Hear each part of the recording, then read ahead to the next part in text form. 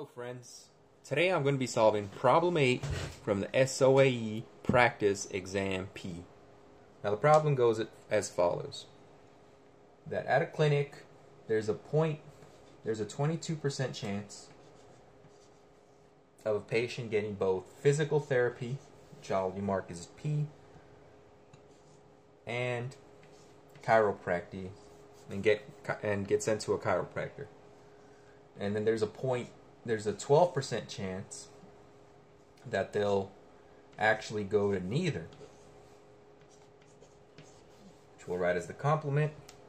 We're also told that the likelihood of going to a chiropractor is 14% more likely than going to a physical therapist. So that means physical therapy. And then it's asking us, what's the probability of going to a physical therapist? So, for starters, what we could do is,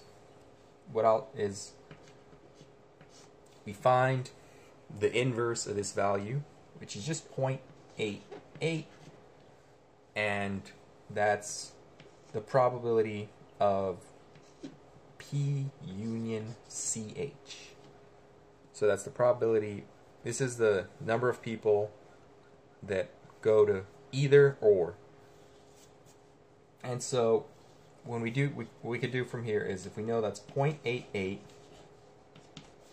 we can rewrite this as P plus CH minus the intersect of P and CH. So we substitute these values back here. So that's P, which is just some value P. C of H is just P plus 0.14.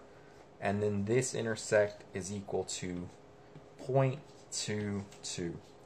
So then we can go further down. This is 0.88 is equal to 2P minus 0.8.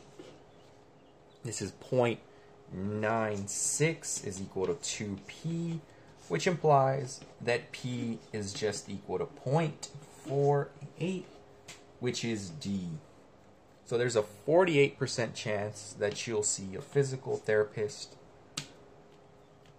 or there's a 48% chance that, given choosing any random patient, that they want to go see a physical therapist.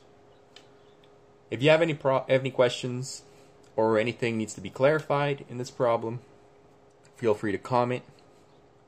If there's any other kind of problem you would like me to solve, whether it be a textbook, homework, classwork, something you're curious about, or any fun fact you've seen out there that you just want to see whether it's verified, feel free to comment. I'll do what I can to the best of my ability.